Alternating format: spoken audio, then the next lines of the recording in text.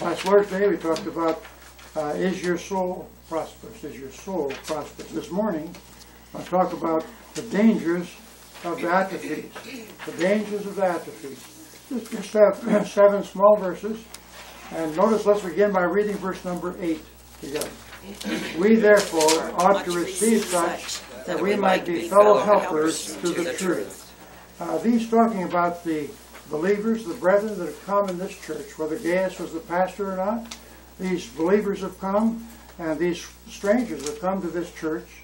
And he says we ought to receive such, the brethren and strangers. Not turn them away, but receive them. What was the purpose of receiving them? That we might be fellow helpers to the truth. Help those strangers, help those brethren that have come to visit with the truth. Now notice the truth. That's the Bible. Not just any old Bible. It's the Hebrew, Aramaic, and Greek words that underline our King James Bible. The King James Bible is the accurate translation in English of those words. That's the truth. Fellow helpers to the truth. How much are you helping this truth? How much am I helping this truth? We trust that will be the case. We're glad for Dr. Young there in Korea, who has got a Bible that's faithful to the truth, faithful to the Hebrew, Aramaic, and Greek words in Korean. We're glad for Pastor Dr. Gomez in Spanish, faithful translation in Spanish, but fellow helpers to the truth. I want to look now at some of the different verses that have used this word fellow helpers. See, it's not just the preachers, not just a couple of people in churches. We all have got to help the Lord's work.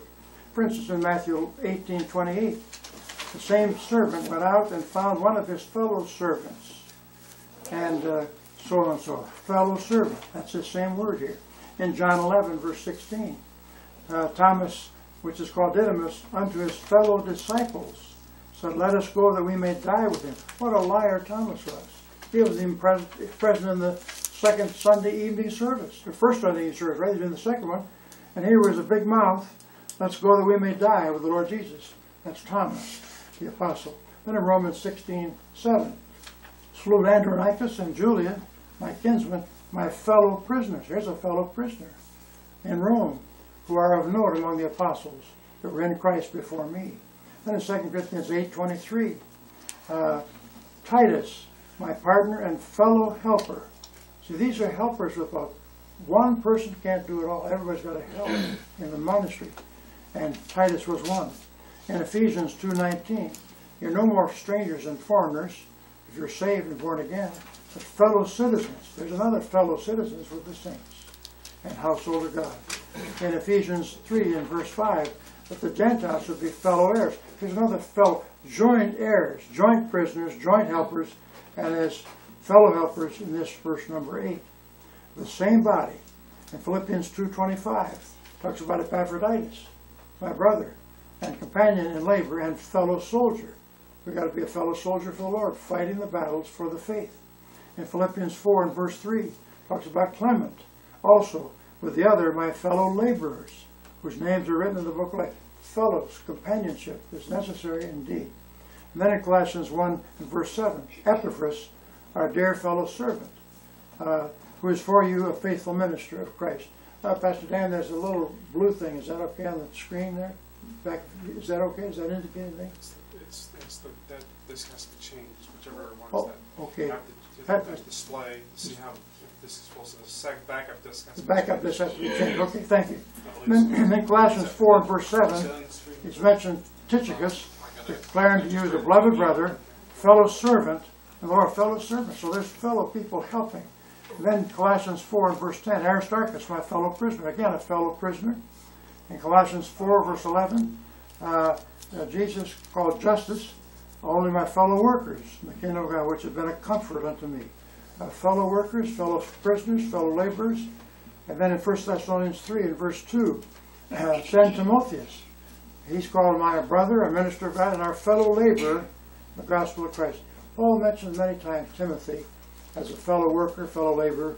I hope all of you who are here in our service can be fellow workers for the cause of the Lord Jesus Christ. In Philemon 1 and verse 2, it talks about Philemon, our dear beloved and fellow laborer. And to our beloved Apphia and Archippus, our fellow soldiers. So fellow laborers, fellow soldiers.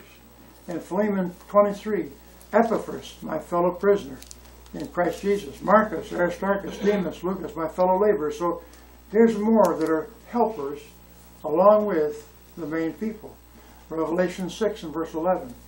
That they should rest yet for a little season until their fellow servants also and their brethren that should be killed as they were should be fulfilled.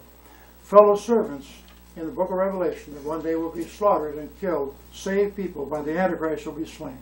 And then in Revelation 19 and verse 10, John says, I fell at his feet to worship him, the angel. He said unto me, see thou do it not. I am thy fellow servant and of thy brethren. And so all these different fellow laborers, fellow servants, helpers, and so we might be fellow helpers, as it says in verse 8, to the truth. Nobody can do it all themselves. We've got to help each other, standing for the truth of the Word of God. Let's read verse number 9 together. I wrote unto the church, but Diotrephes, who loveth to have the preeminence among them, receiveth us not.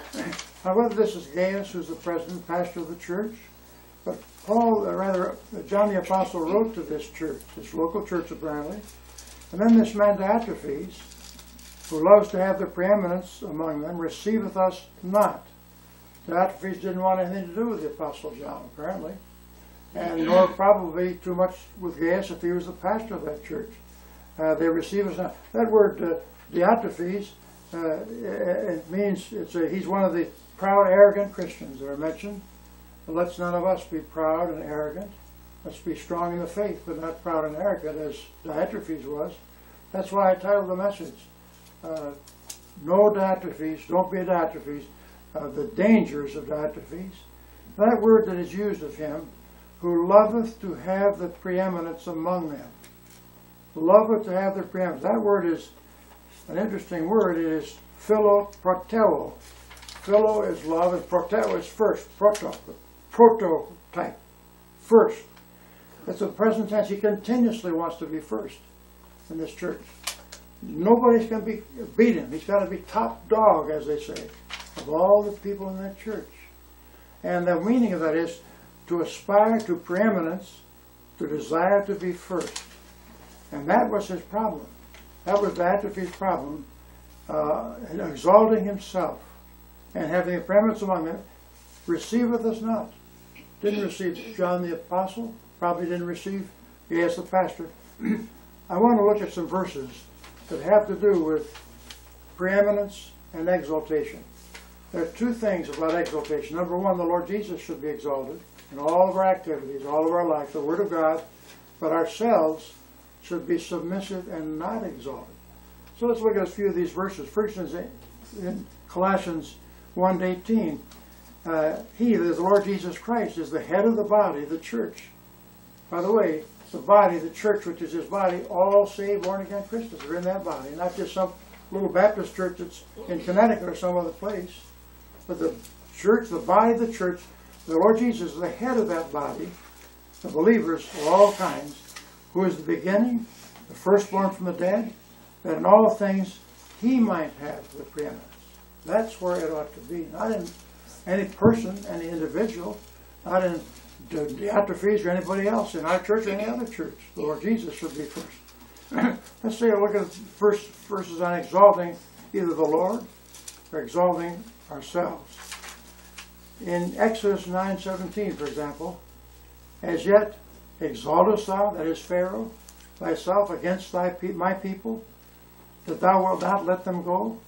Pharaoh was exalting himself and forbade the people to leave. We've been reading in the book of Exodus these last couple of days in our Bible reading, and he says no. First he says, yes, I'll let you go, then he lied. He didn't keep his promise. In Exodus 15 and verse 2, the Lord is my strength and my song. This is the song of Moses. And he has become my salvation.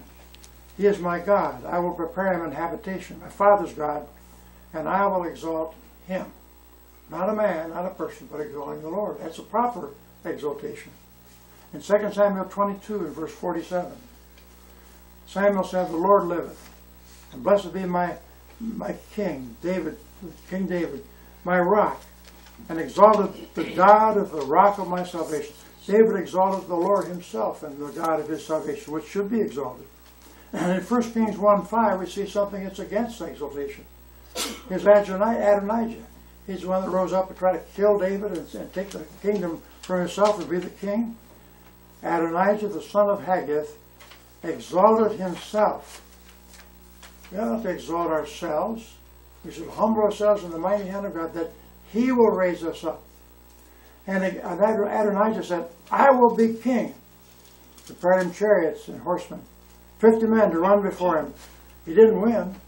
He tried to exalt himself, as Diotrephes tried to exalt himself in this book of 3 John. In Psalm 12 and verse 8, the wicked walk on every side when the vilest men are exalted. Mark it down.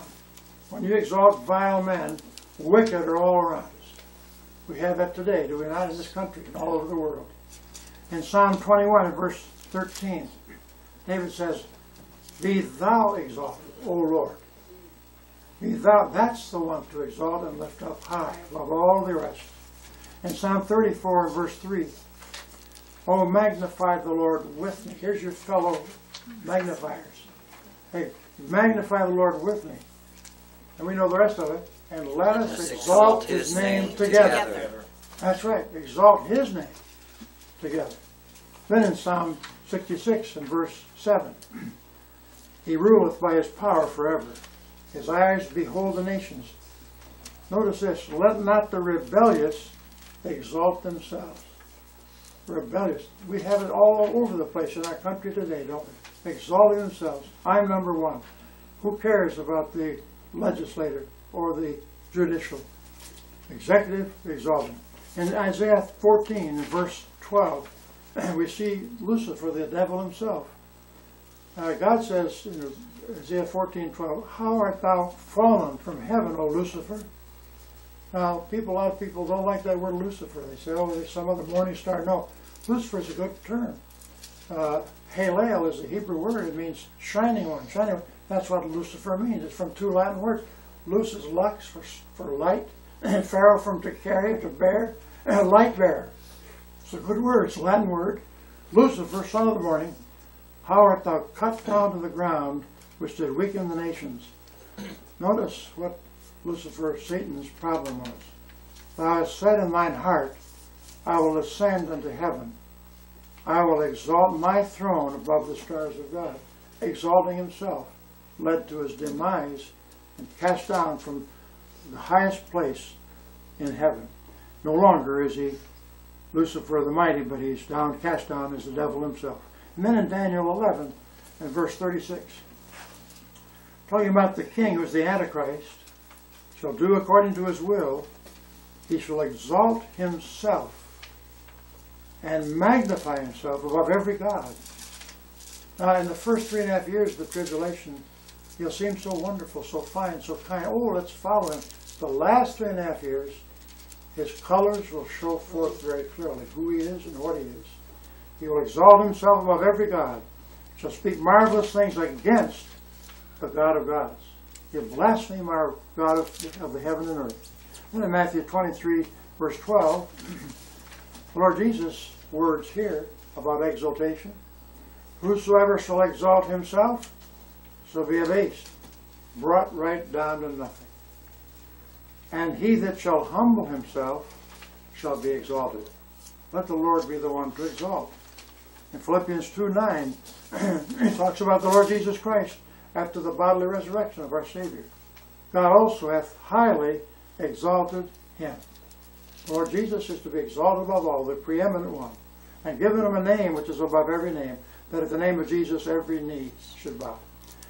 Things in heaven, things in earth, things under the earth. Then in 2 Thessalonians 2 and verse 3, this is a picture of what's going to take place in the tribulation period. A lot of people wonder, what about this Antichrist? Should we accept him? Should we not accept him? Paul says, let no man deceive you by any means. For that day shall not come except there first come a falling away first, that man of sin be revealed, the son of perdition, who opposeth and exalteth himself above all that is called God. He exalts himself. He's an exalter of self, just like Diotrephes. above God or that is worshipped, so that he as God sitteth in the temple of God, showing himself that he is God. And some people are saying about certain people in the United States of America, almost like they're God. That's about it. And Messiah and all these other things. And then in 1 Peter, the last verse we want to talk about in this exhortation, 1 Peter 5 and verse 6. It says, humble yourselves, therefore, under the mighty hand of God, that he may exalt you in due time. You say, well, he hasn't exalted me yet. Well, it's not due time. Just wait a while. In due time, God, if he wants to exalt us, he will be the one to do it. Let's read verse number 10 together. Wherefore, if I come, I remember his deeds which he doeth, prating against us with malicious words, and not content therewith, neither doth he himself receive the brethren, and forbiddeth them that would, and casteth them out of the church. Talking about Diotrephes, what a person this one is. And I know in other churches where we've been, the people that have left the church, that split up for some reason, they come over to the other church, and a lot of times the people in that church that they come to don't want them. Because they say, oh, they're going to run us. We can't do ourselves. We can't be the big cheese, you see. And so they're against these people coming from other churches. We've seen it. In fact, we saw it ourselves when we went from one church back into the other church, and people looked at us. Oh, you people, you came from that other place? They don't want us.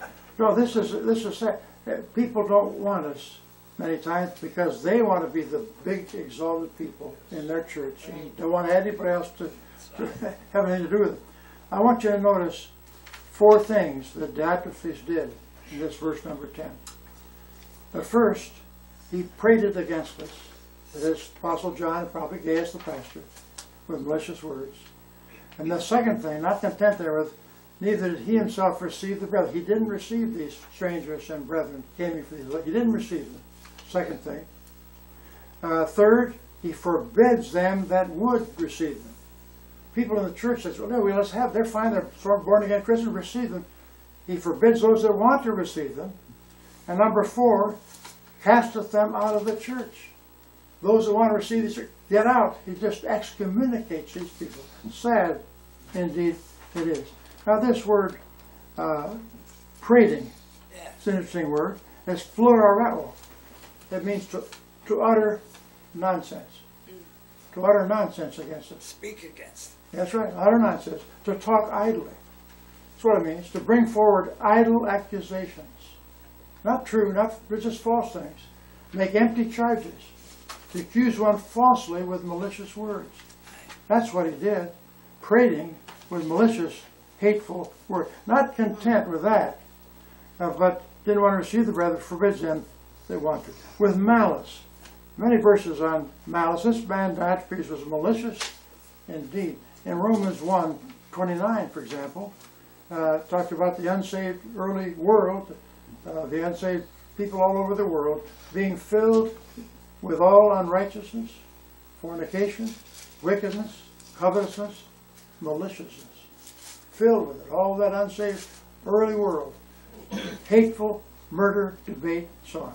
Then in Ephesians 4 and verse 34, Paul tells the church at Ephesus that all bitterness and wrath and anger and clamor and evil speaking be put away with you with all malice. With all malice. Hatred in advance. Then in Colossians 3 and verse 8, and now ye also put off all these things that were to put off. Those who are genuinely saved should drop off these things. They're listed. Anger, wrath. The third thing is malice, as well as blasphemy, filthy communication out of your mouth. We're to put those things off. We're to just divest ourselves of these things once we're born again and saved. Then in 1 Peter 2 and verse 1, the Apostle Peter says, wherefore, laying aside all malice, and all guile, and hypocrisies and envies, all evil speakings. Some of the things we're to lay aside, and not Diotrephes. He would take the Apostle John and take Gaius, who's maybe the pastor of that church, and he would just, with malicious words, idle words, false charges, ridicule and cast them out. That word for cast out is ekbalo. It means to cast out, drive out, the notion of with violence. He wouldn't just say, "Now, I'd like you to leave." Get out. He'd probably have a couple of armed people to take him out. With violence, ekbalo, to cast out. Let's read verse number 11 together. Beloved, follow not that which is evil, but that which is good. He that doeth good is of God, and he that doeth evil hath not seen God. Now this is the present prohibition. And of course, the present prohibition, as we always know, is stop an action already in progress. It's an aorist prohibition. It's don't even begin to do something. This is present tense. Stop following. Stop that action. That which is evil. Apparently, Apostle John saw many people in this local church that were following evil. But follow that which is good. Now, what does it mean, evil? How would you know what evil is? The only way you'll know what genuine evil in God's eyes are is to find it in the Scriptures, the Word of God. God labels what evil is, not people. People think many things that God calls evil, they say they're good. God calls them evil. We must go to the Word of God. God is against lying. That's evil. And He's opposed to that, and we should not follow that evil. He's against adultery. We shouldn't follow adultery. He's opposed to that. He's against fornication. He's against homosexuality, homosexual marriage. All these things are an abomination to the Lord. That's evil. And John says, stop following evil. He's against rape, against stealing, against murder. And one of the murders he's desperately against is the murder of little babies that are unborn, abortions. Almost 1.5 million per year in this country, plus all over the world. And our president is all for it. In fact, our president says, even after he comes out of the mother's womb, kill him. It's fine, kill him. And he voted for that killing when he was a senator in Illinois. And so we have murders and people that are following evil, and we have no standards anymore in our country. Our standards are gone. The Word of God tells us what He believes is evil. And John says, stop following that which is evil. Follow that which is good. How do we know which is good? Again, the Word of God in the Scriptures. The only place we'll find what's good. The only definition. The world calls it evil. We call it good. It's a horrible thing, the difference in distinctions. But he that doeth good is of God. He that doeth evil hath not seen God. As far as following things, there's different verses on following. In Romans 14:19, for example, Paul says to the church at Rome, let us follow after the things that make for peace, things that therewith we may edify one another. We're to follow, continue after to do that which is good. In 1 Thessalonians 5 and verse 15, see that none render evil for evil unto any man. That's a normal trend to do, isn't it? Somebody does you evil, you do them evil back. He said, no, don't do that. If they do evil to you, don't render evil for evil unto any man, but ever follow that which is good, both among yourselves and to all men. If people do us evil, we don't do them evil back. See, we just hold off and do that which is good. That's not always easy because the flesh always wants to get back, always wants to pay back. But God says, don't follow evil in behalf and for evil, but follow good. In 1 Timothy 6 and verse 11, Paul talks to Pastor Timothy there at the church at Ephesus. He says, thou, O man of God, flee these things. In verse 11, the previous verse, he's listed a whole bunch of evil things that people are following all around him. He says now, Preacher Timothy, you're a man of God.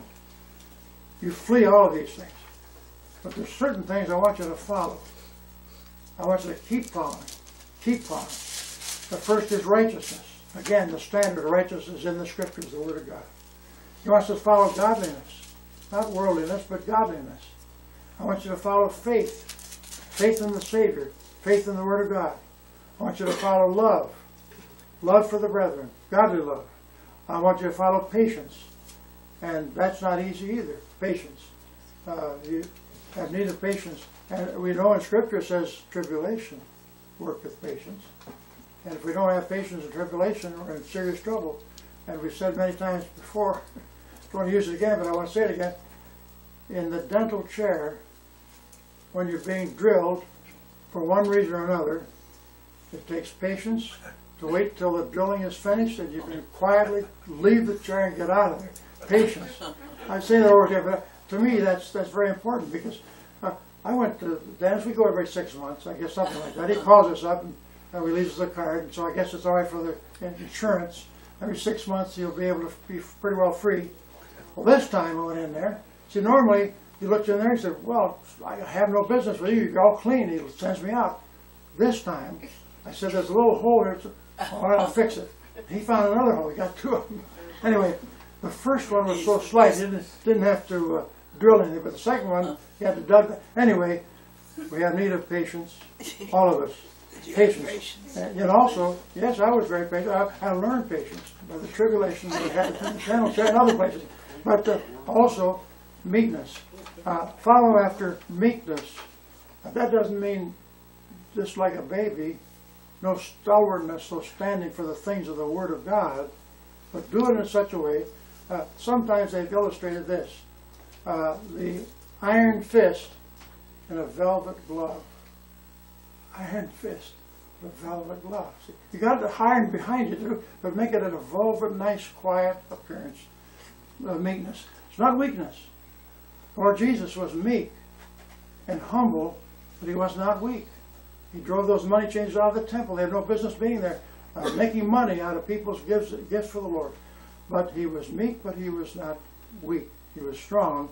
So that meekness is a trait that's part of the gift of the Holy Spirit of God. If we're following him, if we're controlled by the Spirit of God, and have the fruit of the Spirit. And then in 2 Timothy 2 and verse 22, he says also to Pastor Timothy a second time, I don't know whether Pastor Timothy needed some more admonitions. In 1 Timothy he told him, and in 2 Timothy 2 verse 22, flee also youthful lusts. Does that mean you only have the lust when you're youthful? No, it's called youthful lust. Can the youthful lust be in older people? Yeah, absolutely.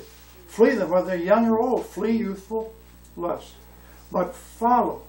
Pastor Timothy, Paul says you've got to follow. Again, he illustrates again righteousness. He said that before. And faith. He said that charity, peace, with them that call on the Lord out of a pure heart. And then in Hebrews 12 and verse 14, Apostle Paul said, follow peace with all men and holiness, without which no man shall see the Lord. Holiness. Not that we're holiness people, but we believe that we should walk in a holy manner, in a holy way, so that we would honor the Lord Jesus Christ in all that we do. Now let's read verse number 12 together.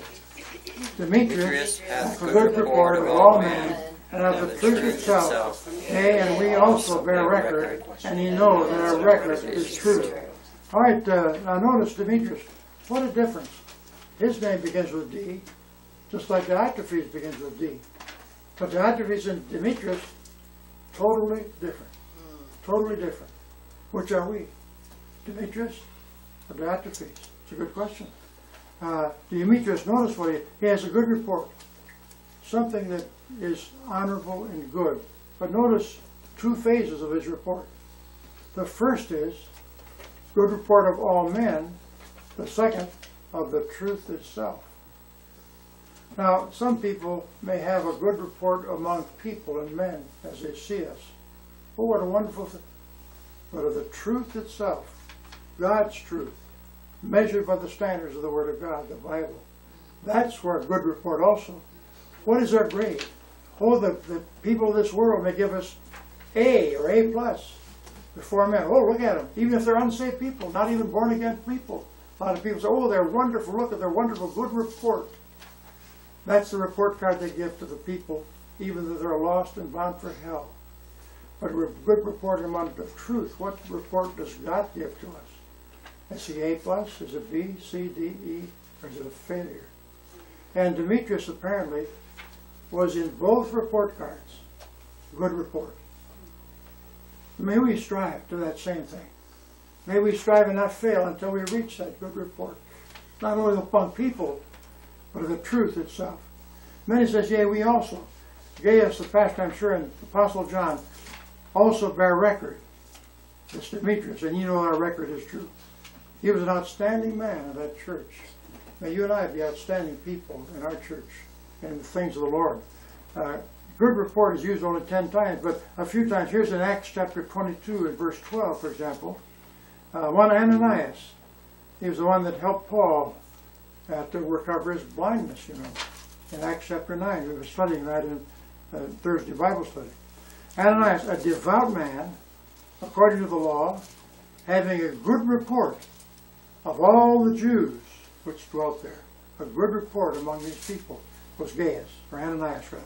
And then in Philippians 4 and verse 8, finally, brethren, we know this, let me say this together. Finally, brethren, whatsoever things are true, whatsoever things are honest, whatsoever things are just, whatsoever things are pure, whatsoever things are lovely, whatsoever things are of good report, if there be any virtue, if there be any praise, think on these things. Good report. Things of good report were to think on these things. And then in 1 Timothy 3 and verse 7, again Paul talks to Pastor Timothy, and he's talking about a pastor, bishop, elder. In 1 Timothy 3, there's regulations for pastors, bishops, elders. One in the same office, 3 different titles. He says, moreover, he, that is his pastor, bishop, elder, must have, not just a possibility, but desperately must have a good report of them that are without. Those outside of the things of Christ, those people that are lost and unsaved. He must have a good report. He can't be a thief, he can't be a liar, he can't be a stealer, he can't be all these murderer. And the people that see that man who's supposed to be a pastor, bishop, elder, must have a good report of them that are without. Why? Lest he fall into reproach. And many pastors have fallen into reproach because they don't have good reports of them that are without. I just read an article just last week about the man, what's his name? He's got a big church, huge church in the stadium. Osteen? Osteen, that's it, yeah, Osteen. He's got problems. He's been charged, I don't know the details, but something about stealing funds or stealing money, something. It's a big old scandal about Osteen. I don't know. He's got probably millions and millions of dollars coming in. But we must have a good report, lest he fall into reproach. Because in other pastors, you know that. You think of Jack Hiles with the reports that he had with his deacon's wife and so on. And then the son or the son-in-law, who's a recent fellow, he went off with some woman and now he's in jail. No report, good report, then without. What a scandal that brings to other pastor, bishop, elders. To have preachers that are supposed to know the scriptures, they're falling in all sorts of bad reports. And they down all of us. Sad thing indeed. Must have a good report, lest he fall into reproach, and the snare of the devil. The devil's snare is part of the thing that preachers, pastor, bishop, elders, the devil wants that pastor, bishop, elder to be snared and fallen away and just absolutely destroyed. And so good reports are necessary for pastor, bishop, elders. Then in Hebrews 11, verse 1 and 2, we know this one. Let's say that one together. Now faith is the substance of things hoped for, the evidence of things not seen, for by it the elders obtained a good report. By faith, this faith chapter, the hall of faith, as it says in the whole chapter 11, they had a good report. That doesn't mean they were rich. That doesn't mean they were good looking. That doesn't mean any of these other things are powerful, but they had faith. And because of their faith in the things of the Lord, faith in God, faith in His words, they had a good report. How's our report card looking? Just think about it. Faith in the things of the Lord. Let's read verse number 13 together. I had many things to write, but I will not with ink and pen write unto you. Now this is something interesting. Anna quoted a verse that I'm going to use this morning. I don't know whether she knew I was going to use it or not, but she quoted it. She said in 2 Corinthians 10:8 and 9, I read 8 before I get to 9. Paul says, though I should boast somewhat more of our authority, he's writing out of Corinthians because, you know, he kicked out that man that had his own father's wife. He was an incestual person. More of our authority, which the Lord hath given us for edification and not for your destruction. I should not be ashamed. In verse 9, and that's what Anna quoted, that I may not seem as if I would terrify you by letters. Yes, you go to the next verse, verse 10. Terrify you by letters. And apparently Paul could terrify him because he was very angry about this man. Get them out of your church. Letters sometimes do terrify. You got to be very careful. I don't know, all different. A lot of times write very briefly, very short words, short sentences, and sometimes they're misinterpreted completely. And those people that receive them are angry. I didn't mean any harm. Sometimes people get our letters wrong.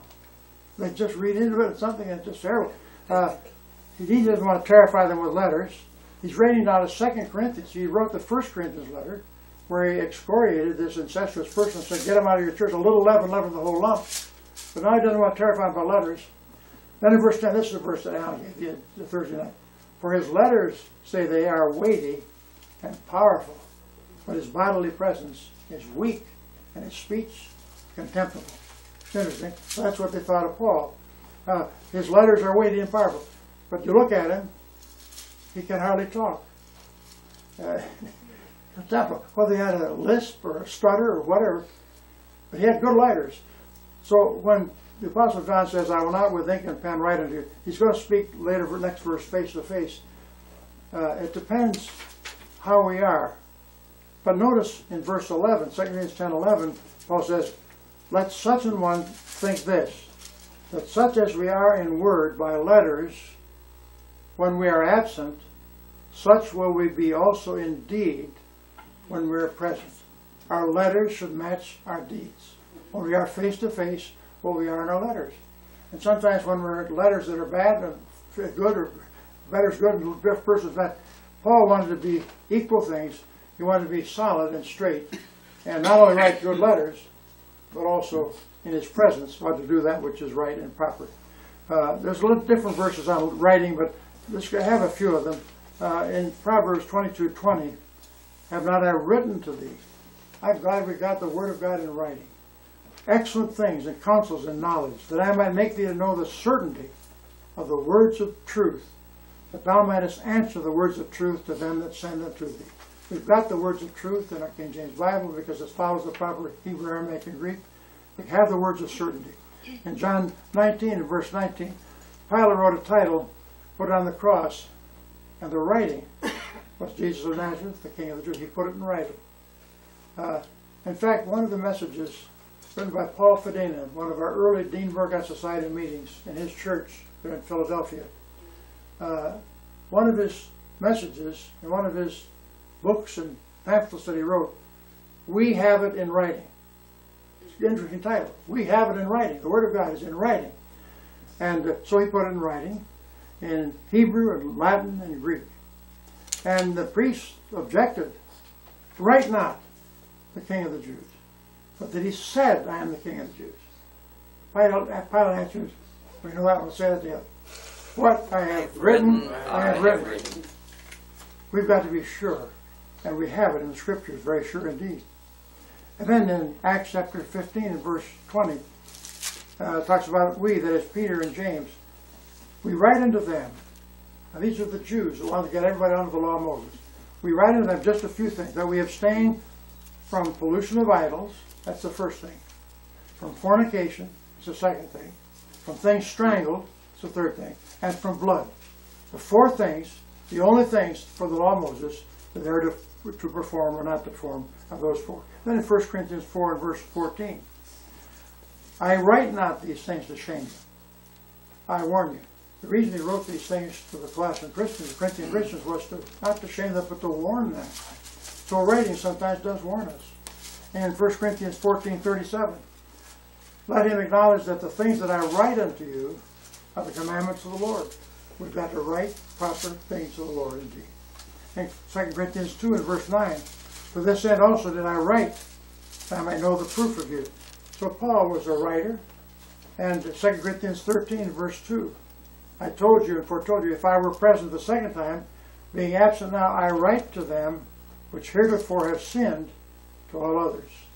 He writes, and I'm glad that he was a writer, because otherwise we would not have these 13 or 14 books in the New Testament that Paul was able to write.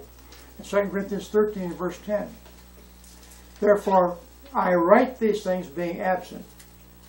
See, he was absent, but he still could write to these people in these churches in Corinth and so on. And then in Galatians 1 and verse 20, these things which I write unto you, behold, I lie not. He's writing again, putting it in writing.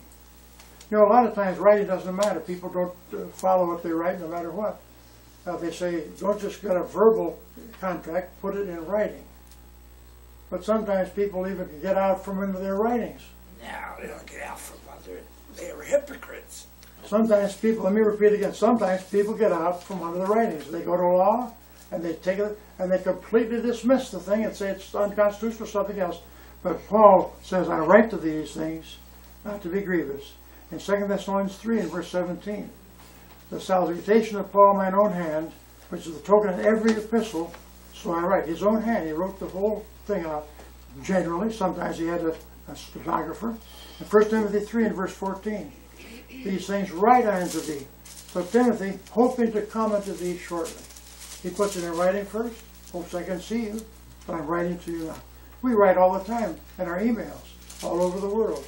People write us. I get almost 1,000 a day, sometimes more than 1,000. Most of them I have to delete because they don't apply. But the people write. They're writing all over the place. I write them back, maybe 50 or 100 every day, whatever. But he writes, hoping to see you sometime. Sometimes I write to people I never see them. Never seen them in all my life. I still write them, and they phone answer them. I wrote a man, first he's an evangelist. Evangelist Warren Roy. Brother Roy, he's got serious problems. He said, well, what is your interpretation of this verse? He gave me a verse in Proverbs chapter 30. I never noticed the verse before, but he writes, never seen it, but he writes back and forth on many things. In 2 Peter 3 and verse 1, Peter says, the second epistle now I write unto you. He writes the second time, maybe they didn't get it the first time, to stir up your pure minds by way of remembrance. Then in 1 John 1:4, these things I write unto you. Again, that your joy may be full. He's writing and writing and writing. In 1 John 2 and verse 1, my little children, these things write unto you, that ye sin not. He writes. In 1 John 2, again, I write, little children, write unto your fathers and so on. Let's read verse number 14 together. But I trust I shall shortly see thee, and we shall speak face to face. Peace speak to thee, our friends salute thee, greet the friends by name. So he hopes not only to write now, but Apostle John wants to come and see and visit this church where Gaius was and these others. I don't know whether Demetrius, I'm sure Demetrius will still be there. Whether Diotrephes is still there or not, who knows? He wants to come and see them face to face. Now sometimes when you write, it's different than when you see someone face to face. You don't know how they're acting. You don't know what they look like. And sometimes you don't know their character just by what they write. They can write wonderful words, beautiful words, extravagant words, praiseworthy words. But they come to you, they can't stand you. Sometimes that's true. So there's a difference in writing.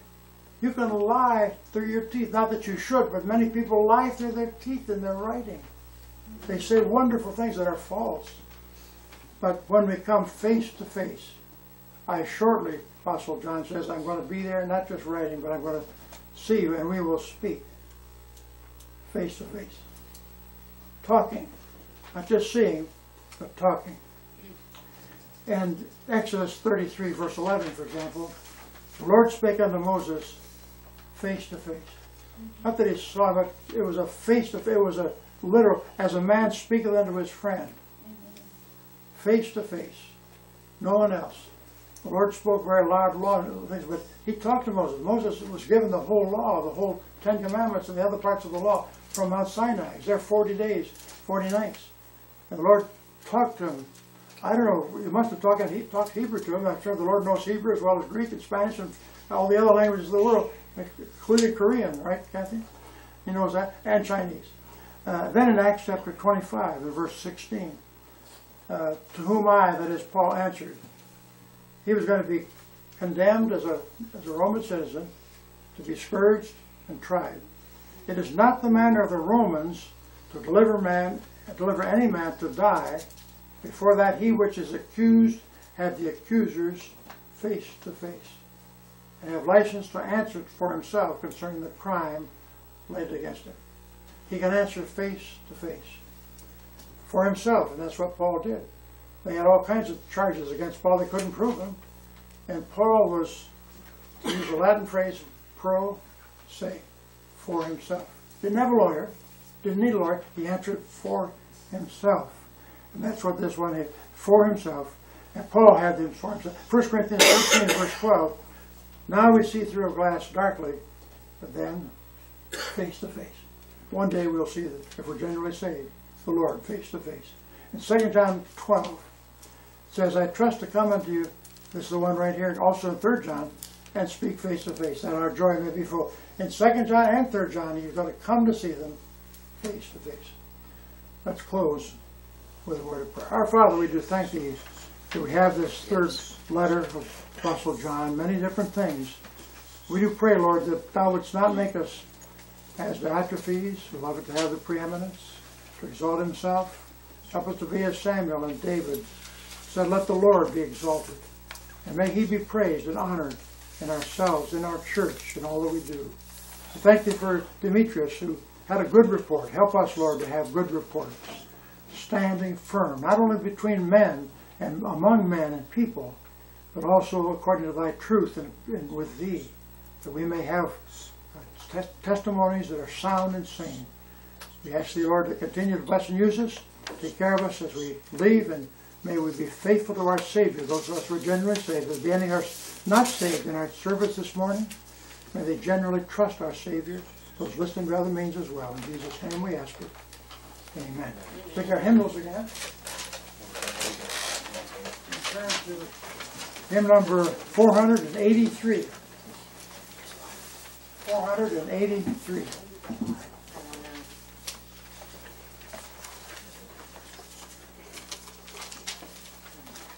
Like a river glorious. Let's say the verse together.